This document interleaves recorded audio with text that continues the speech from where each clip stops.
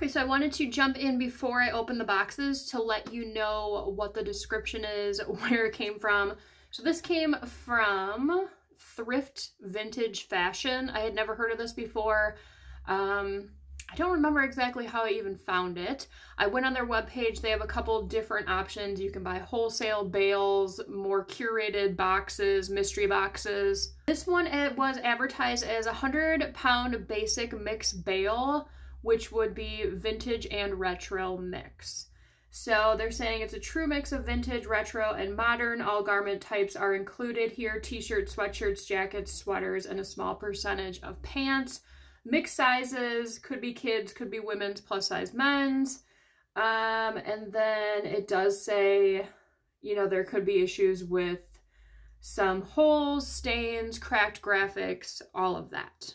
So going into this, I had the idea that I would do this just strictly on the fact that t-shirts are very easy to list. Everybody wears them, especially if they are, you know, a recognizable character on them or a band or something along those lines. Those sell pretty well. Anything that wasn't worth a lot of money, I probably could send to Plato's and get my money back.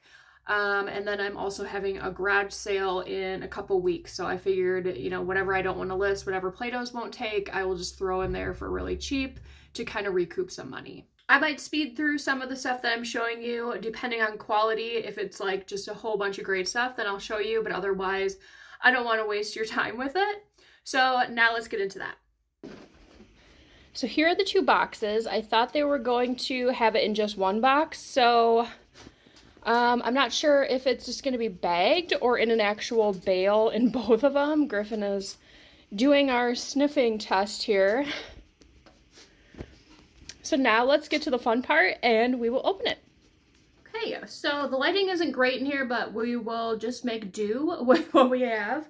So I did open the box. It is not in a wrapped bale, which is probably better because that's just a pain to get undone. Get this here. It says, "We greatly appreciate your business, 15% off your next order." I'm sure you can't use it on everything just because I tried using a couple different promo codes and none of them let me use it for this. Before I start going through everything, I'm hoping that these are all like graphic tees. I don't want to get like, I don't know, just plain t-shirts from Walmart or something along those lines.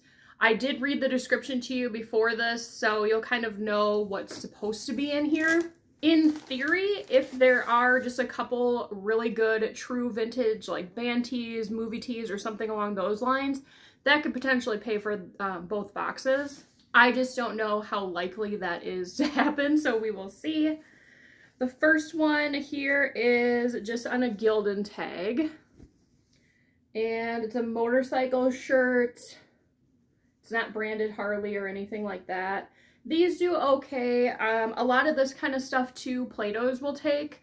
So I'm hoping that kind of some of the lower tiered ones, I'll probably just send them all there. This is on the Cotton Exchange tag. It just says American.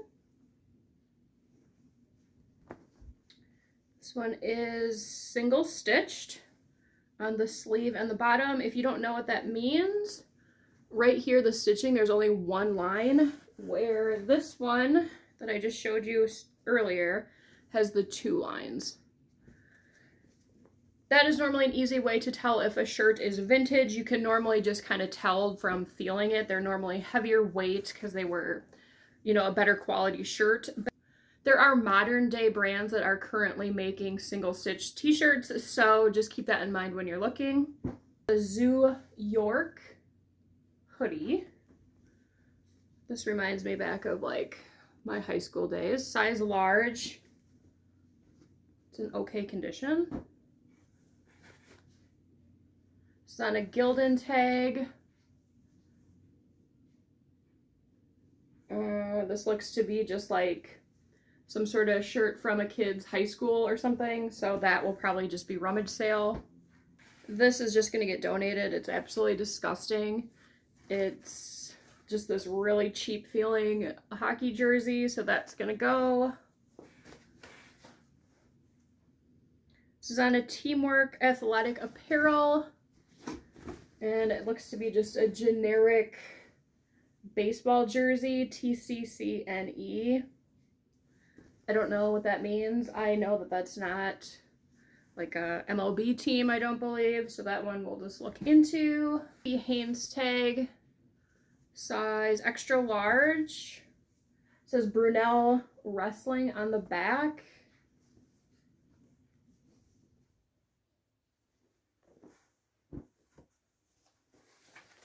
I'm having slight PTSD from my swimsuit BALE because none of this is screaming anything great to me right now. This is on a bike tag. It's just a football jersey. I know that this is cowboy colors, but I don't believe that that's, I think this is just someone's from like high school. On a Gildan tag, this one says Saint Marint. On a Gildan tag, just a crew neck. These type of crew necks do okay, but this one's pretty pilly. This is on a Hanes tag. This is also something I'm hoping not to get. Like all these, I'm assuming this is some sort of like construction or I don't know, like plant of some sort, and it's just a safety award tee.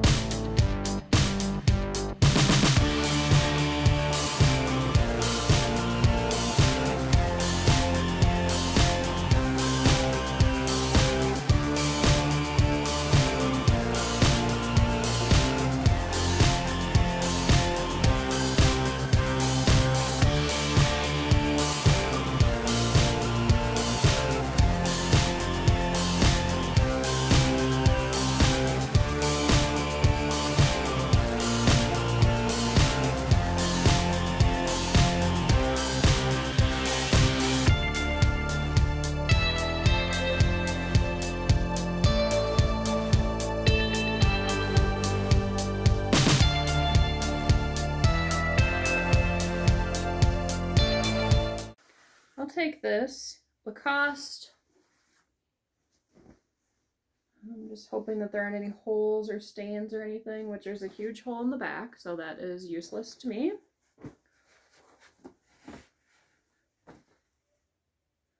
Another Patagonia, men's large.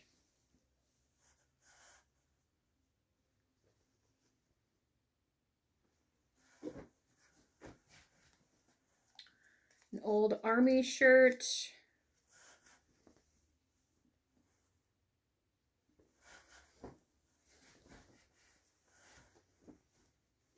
This one will do okay, I think. Size large, crew neck. It says Maine on the front.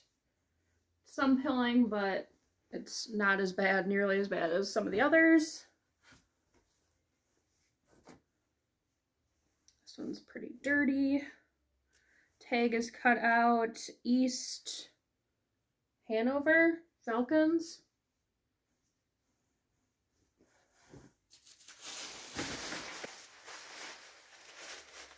This is a Champion extra large Newark that's screen printed on there.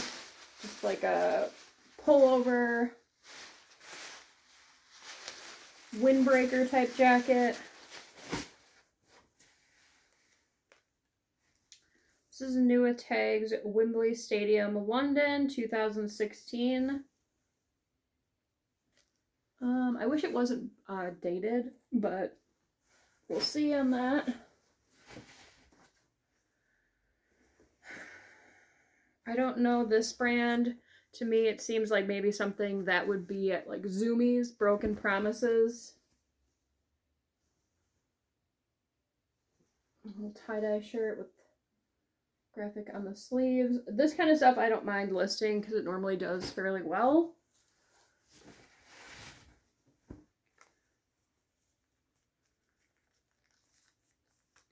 This tag is completely worn. It says slow ride. There's some like bleach stains on the back of this.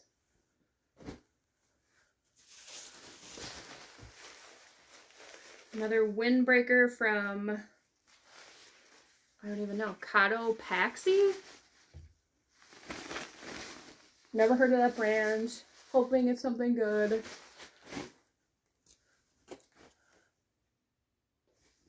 This is an older Guinness shirt.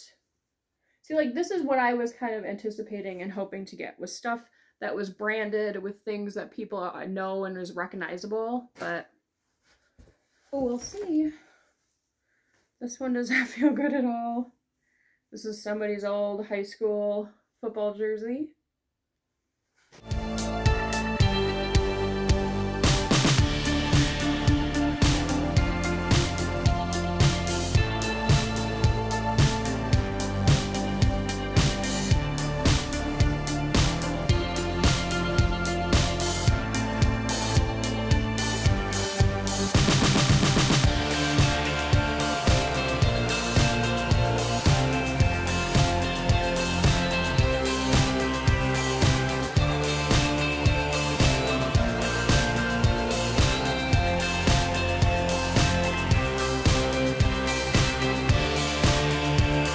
I actually have one of these listed in my store and in my Poshmark closet. Not this exact one, but I like these shirts. Kitty's First Sacrificial Offering.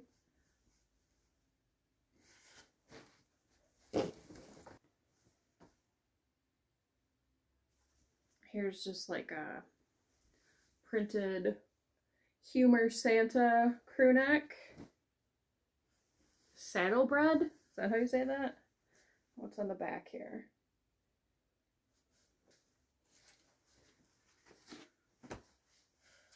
Oh, fun. A ghost face shirt. I wish this was my size. What does this one say? I think. Yeah. This one should do good. I wish I just had a box full of horror shirts. That would be fine with me. Death Wish. Don't know this brand. It's like in kind of reggae colors.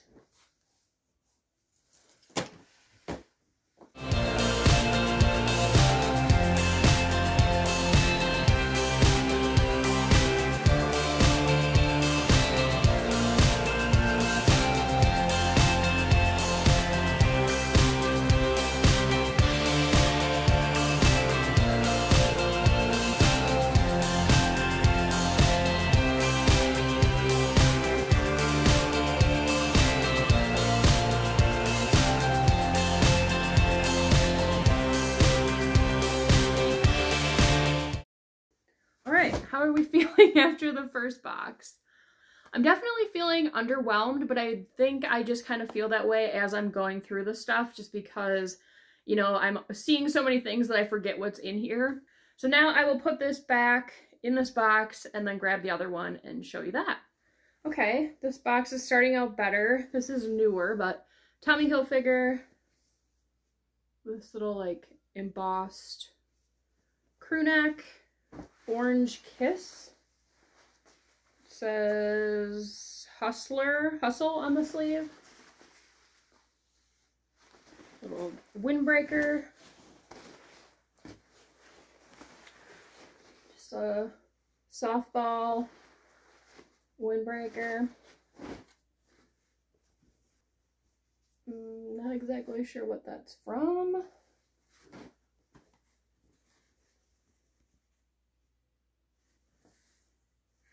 It's a Shinedown shirt. Tour of 2015 through 2016. Paris Sport Club crew neck. Older Vans zip-up hoodie. It's kind of cool. It's pretty cracked on the bottom though. Modern day shirt, Boys in the Hood. Good size though, 2X.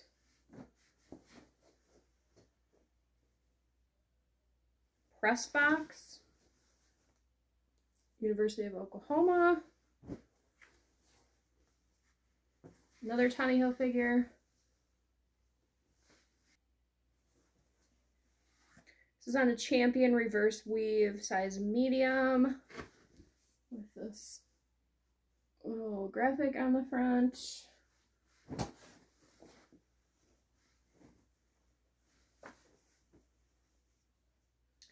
Greatland plaid button up. If these are in good condition, these I'll probably just send to Play-Dohs. They're always taking that. This is not in good condition. Fieldmaster, super pilly.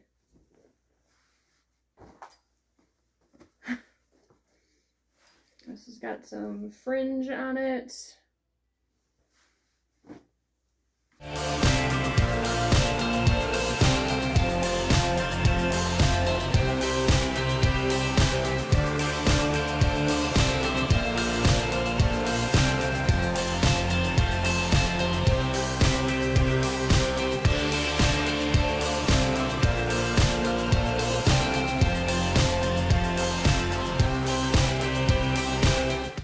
Some of this stuff too, I was anticipating trying to do a whatnot auction or something. I don't know. I mean, none of this is in great condition, so we'll see. No tag on this one, but it appears to be a Thrasher skateboarding tee.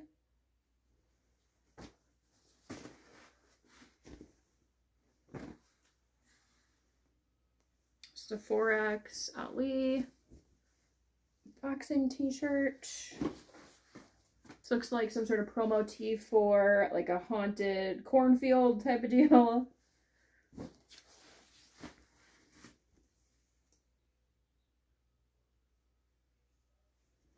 A cabinet maker's tee that's supposed to be like Jack Daniels.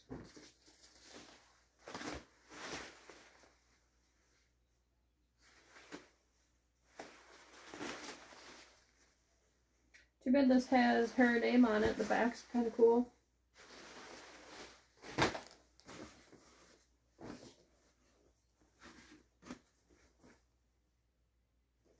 Bayside Heavyweight. Here's the back.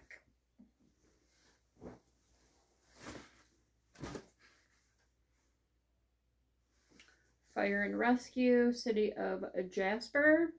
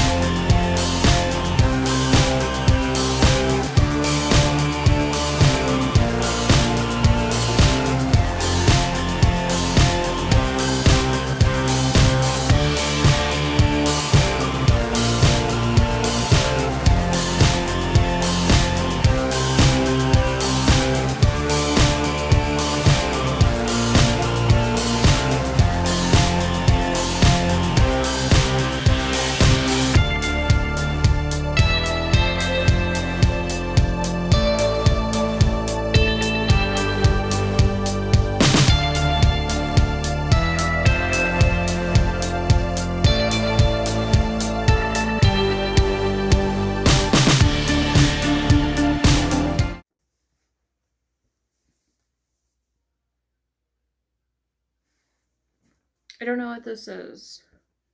Wednesday 13. Is this a band or something?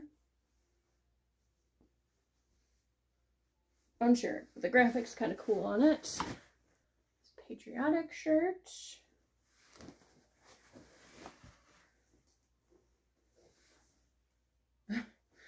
Tupac and Marilyn Monroe. Interesting.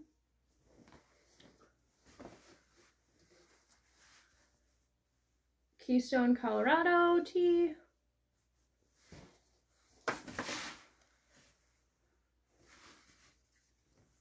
This one is new with tags. It's a Vietnam veteran tee.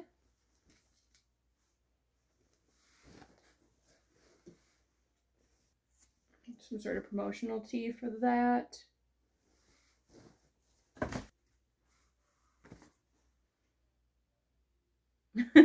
Too bad this had this guy's name on it. The back's pretty cool on there. But I feel like people might still buy this. I don't know, when I was in high school, that was like the coolest thing to do was to go to Bethesda and find shirts like this that, you know, were old and had people's name on it, and we'd wear it. So I don't know, we'll see. Another, I don't know, I was gonna say baseball, but it doesn't have sleeves. Softball maybe? Just a generic football jersey. Old jersey. Another shirt, I don't know what this is. King Blizzard. Maybe a band.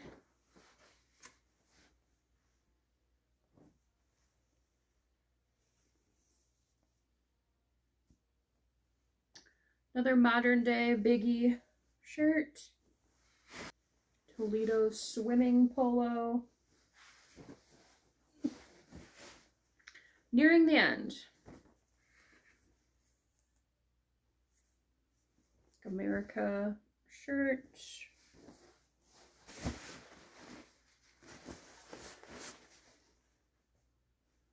I'm assuming that's somebody's last name on the back of that one.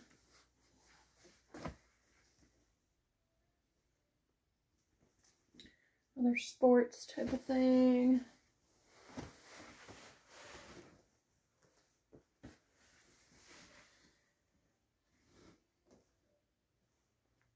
This could be good. This is an Echo 5XB.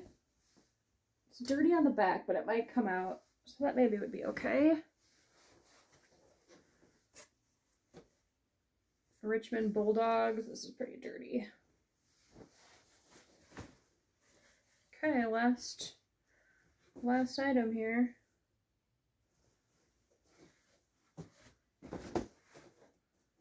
It's Bedford Bulldogs. I don't want to be a downer about it right now, just because I feel like I was with the whole swimsuit thing, and that ended up being okay. I mean, it wasn't great. We'll have to see. I'm gonna now kind of just count everything, see where I'm at of what I'm keeping, what I'm getting rid of, so I can find kind of an average cost of goods. And once we get to that, I think I will have looked over everything, and then I can give you my final thoughts on what I think about this and if I would get it again.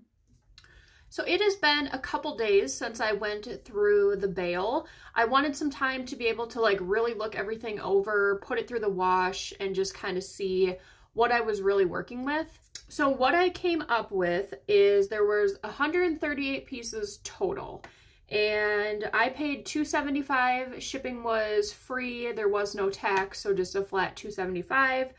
After looking over everything, I'm going to attempt to sell 75 items. I don't know if that's going to happen because I've been listing. I have probably half of it put in drafts already, and a lot of it is just really stained. I've tried treating it and washing it, but I just really don't want to put a lot of time into this because there's not going to be a huge return for me. 63 items were either too damaged, they just had zero resale value, and I kind of put some of it to go to Goodwill, and then some of it's going in my rummage sale in a 50-cent bin. So we'll see, maybe I can recoup some money. I'm guessing like $10 maybe from the rummage sale on that. My average cost of goods was $367, which I think is a little high for what they gave me. I probably would not have paid $367 for any individual piece, I don't think, in there. I was just kind of anticipating something a little bit different, I think, than what I got. I did take some time quick to look at their website, and it appears that you can kind of, let me just see here. They have different 100-pound bale options. You can do 50-50 custom bales where you'd get like half of it is animal prints and half of it's Disney. They have a 100-pound biker t-shirt lot, branded long sleeves, branded t-shirts, college and university, NBA, NFL, rock and music modern, women's Harley, and then some more like professional football, professional sports. So I probably should have looked into that a little bit more, because now I'm understanding why they gave me what they gave me, because it doesn't fit into any of these categories, and it was just generic vintage shirts. It did say that some of the shirts would be modern in mine, so I was anticipating, like, I would have been fine with some stuff that you get from like Walmart or Kohl's that have just graphics on it. I can resell that semi-easily. And if it was in decent condition, I could have done whatnot with that, you know, started them for $2 or something along those lines. But what I got was just really not going to be easy for me to resell. So this might be a definite dud. I just wanted to let you know some of the pricing. So on the rock and music modern t-shirt bale, you get 100 pounds. They said that averages to about 200 t-shirts. Okay. So to get that bale, remember I paid $275. That one is $1,400. So that's averaging $7 a t-shirt. I looked at some of the, you know, examples that they have. A lot of it is from Walmart, and a lot of that you can get at Walmart for, you know, $8, $9 new. So I don't know. I don't know if I don't want to say trust this company, but to me, from what I am seeing so far of people that are selling these bales, unless you're willing to pay quite a bit, and even with this, I don't even know if that would be worth it to pay the $1,400 for those shirts. To me, right now, the companies that I have chosen for these bales, it seems like it is just inventory that is moving from place to place to place that people really aren't interested in. You get stuck with it, and then they sell it to you, you know, at a lower cost. So going forward, I don't know that I'm going to do this anymore, the bales. I just really like the idea that it's so much coming to you. Sometimes in my area, thrifting is not great, and I want to continue listing every day and have, you know, 10 to 15 new items going up every day. And if I can't find it, you know, then I'm stuck. So that's why I like the idea of something coming straight to my house, but I'm definitely not going to be spending money on junk anymore, because it's just, you know, it's compiling in my house. I don't want to deal with it. And essentially, you know, some of these I'm probably just going to break even on. This box, I am going to actually be keeping up with it to let you know when I do finally break even, or if I do. If you happen to have some sort of supplier that you go through and you get decent inventory and you would like to share that information with me, I would totally love to hear it. Like I said, I like the idea of a lot of inventory coming to me at one time, but it needs to be something that is substantial. I'm not against paying up as long as I know what I'm getting is going to be quality. So I think from now on, I will probably just stick with quick lots. That seems to be my best return for the money that I'm spending. I think that's it might be $275, $245, I'm not exactly sure. And you get 30 items, I think, and most of them are new with tags. They're good brands. So I'm definitely going to stick with that. Probably ThredUp just because I do. And I'll keep looking for other options, but so far I don't know. I don't know that it's something I want to keep gambling with my money. If you enjoyed today's video, please make sure to give it a like. It really helps out the channel and I really appreciate it. I will see you in the next one. Bye!